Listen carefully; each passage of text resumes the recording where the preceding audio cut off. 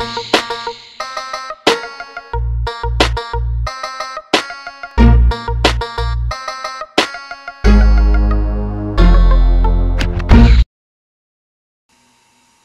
guys, welcome back to Matlock's Toy Room Reviews, and I'm doing another Star Wars and the Power of the Force figure set.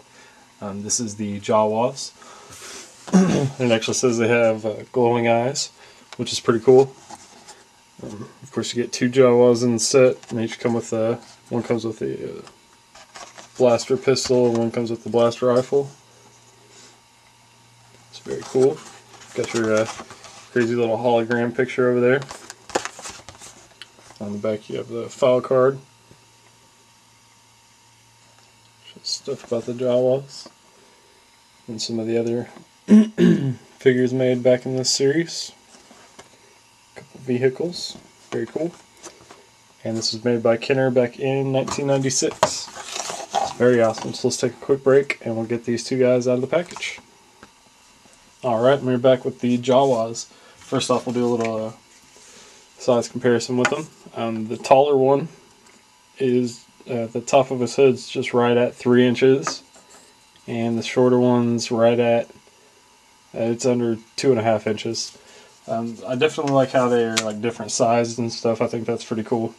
Instead of just packaging like the same molded figure in together. They come with two weapons. Here is the blaster pistol. And this little like blaster rifle, like a big cannon on the front or whatever. Very cool. And a look at the figures. For being back in 1996, they do have some nice detail. From what it looks like, this whole line really had some nice detail even for back then. I'm definitely lacking some articulation, but details there. You can see the eyes are pretty cool. They're really reflective. It said glowing eyes. I'm not too sure if they glow in the dark or not. But they're almost like cat eyes. They're really reflective, which is pretty cool. Got some really cool like belts and stuff. And just the whole cloth robe is textured and really cool looking. No feet, of course, just little peg holes on the bottom. Articulation. It looks like his head would rotate, but the hood is sculpted around him. Shoulder goes up and down in the torso, or in the crotch, and swivel at the waist, and that's it for that guy. Should look at the smaller one. Very cool. Very nice detail. Same articulation it looks like. Except for he doesn't have a waist swivel. It's very cool. But you really don't need these guys really doing too many dynamic poses or anything, so it doesn't bother me too much. I did want to compare. I got these set for the newer. These are the Clone Wars Jawas, so they're meant to be more cartoonish.